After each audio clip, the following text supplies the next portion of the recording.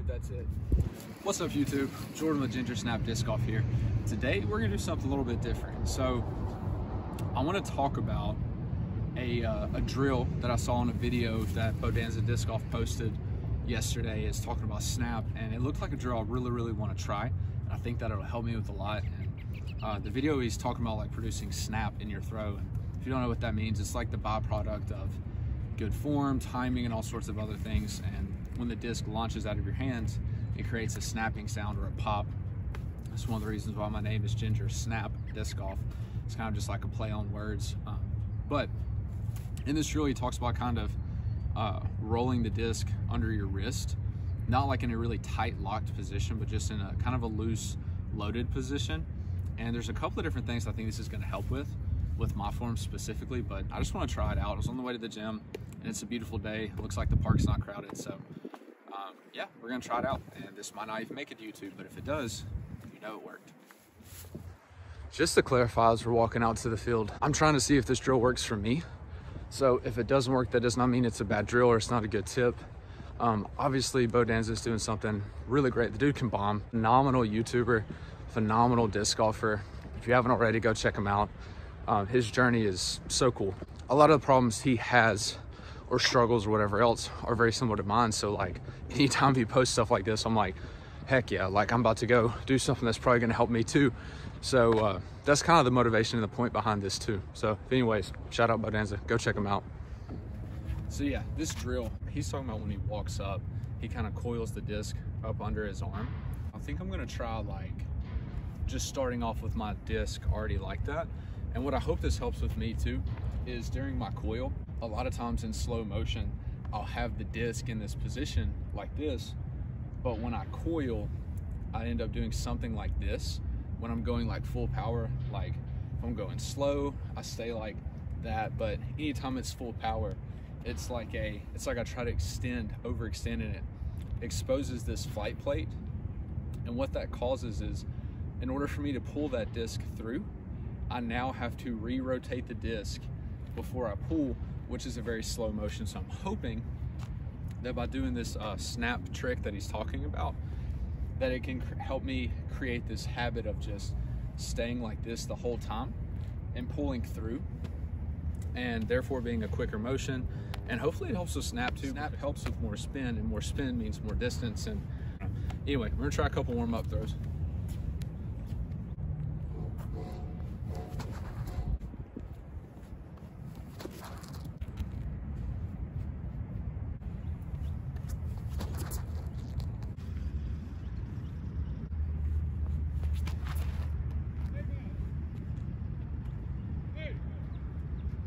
Bro, a state worker just yelled. He was talking to his coworker.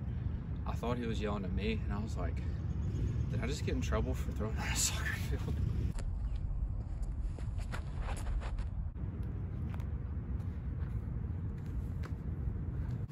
Dude, I picked a horrible day to wear a sweatshirt.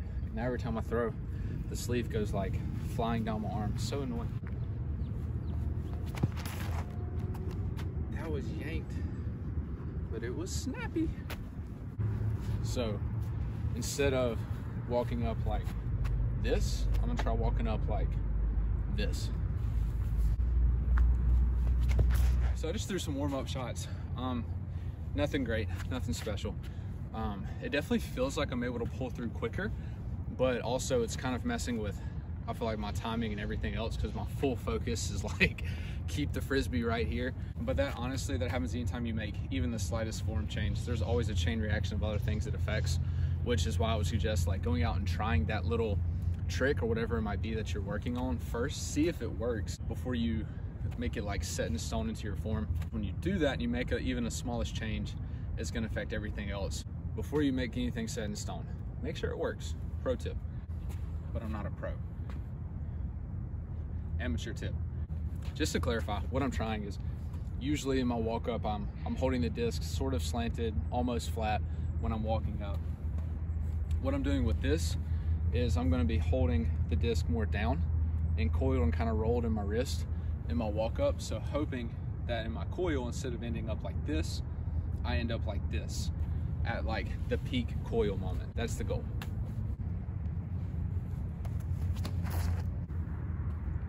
Dude, it's so crazy how the smallest change can affect everything that you're trying to do.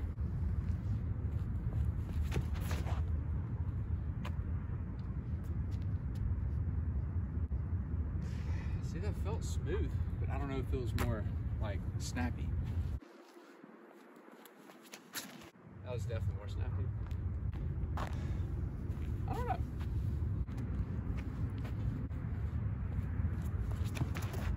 All right, I'm gonna try that full power, full rip, see if I can get distance. There is a little bit of a headwind. Oh, dude, that's it. That disc goes so far. All right, I'm not saying that it's working, but I did just throw a couple of my Emperors. One of them like 428 and the other one 415. And I'll put the distance image thing off of UDisc up on the screen. It's also with like a very slight on and off headwind. I wouldn't say like full on headwind, but maybe 5 miles an hour tops, which still affects the flight for sure. I don't know if it works, but I know that it doesn't not work. Maybe.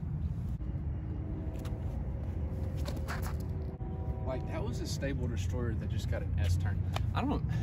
Here's the thing. I don't know if it's like making a more, I don't know, loud, like explosive snap. So I don't know if this is necessarily working yet, but I can definitely tell a difference just from the past 20 minutes I've been out here. Like, I have a net in my backyard I throw into, and I tried it like 10 times last night, and I was like, man, that's some explosive snap. Coming out here and actually seeing, like, if you can see, because throwing into a net is going to give you one result. Like, it can sound really good but not be good, but out in the field it's going to tell you. Honestly, I don't know if it's necessarily a more loud or explosive snap that I'm getting yet, because again, I've been doing this for 20 minutes. I can tell the disc is spinning more because there's certain discs that are like a halo blend Emperor, something that's just really overstable, that I can tell I'm throwing it more like not only snappy but more nose down, which is making the disc fly more true to what it's supposed to. And then my normal max distance discs are going over 400 feet still, so it's not hurting anything, but I don't know if it's helping yet. Dude, it just feels so much more smooth. Like you feel athletic doing it.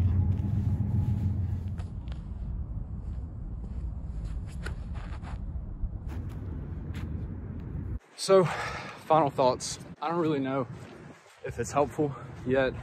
Kind of exhausted because I've been running all over the soccer field. I think the coffee I drink's wearing off. My energy is gone. But, I mean, it definitely didn't affect my distance in a bad way. It didn't take away any distance or anything like that, but it definitely made timing a little bit more difficult, which I'm struggling right now anyway. Just kind of waiting on my weight to pull through before I actually pull the disc through. And even yesterday, like, I was reaching back instead of coiling, which is literally what I say in one of my other videos not to do. So far, it feels like a smoother pull through. It feels like the disc is coming in tight to my body, but yet it's not like about to hit me or anything. Pulls through smooth, snappy. But like with anything, you try something new, it's gonna affect everything. But honestly, the slow-mo after I start to edit this is gonna actually tell the tale if the disc stayed in a coil position, or if I just like flared it up showing the faceplate like I usually do in full power. So that's really gonna tell us whether or not it worked. I was just looking back over the film of like the outro part and realized you couldn't hear anything because I was next to the road and it was super windy. Final thoughts. I definitely think the idea of rolling the disc under your wrist in like a loaded position is helpful. You can see, I was looking back and did some slow-mo of the throws. You could tell I was still wanting to put the disc out like this with the faceplate showing, but there was a couple where the disc actually, because of this, stayed in a kind of loaded position, and I'll show you that in the video. So it definitely didn't hurt anything, and I think long-term it'll help, but as of 20 minutes of practice, it didn't help that much, but it also didn't hurt. So I would definitely say go try this. And shout out to Bodanza for even putting this content out there so that we can see his journey, and he's putting stuff out there that's helping him clearly, and he's wanting to help others, and I think that's awesome. Lastly, got a couple of YouTube shorts out about reviewing like the new Simon Line Pixel that's out and the Eagle McMahon Envy. I get some test flights, some decent test flights out of them. Definitely go check it out. I've also got a TikTok now because apparently TikTok's really popular, and I wanted to stay away from it as long as I could because I don't really know why. But so I'm on TikTok now. Go check me out there. Like, subscribe if you want more content. As always, this Friday I'm getting to collab with one of my buddies who's also on YouTube. Super excited about it. We're gonna have a little bit of a battle, but he can throw further than me and putt better than me, but it's gonna be a battle. Stay tuned for more. Stay tuned? That doesn't make sense. Like and subscribe so you can see the battle. Comment any kind of tips or tricks that are helpful for you to generate snap as well. Thank y'all so much for the support so far. Love y'all. Stay snappy. Peace.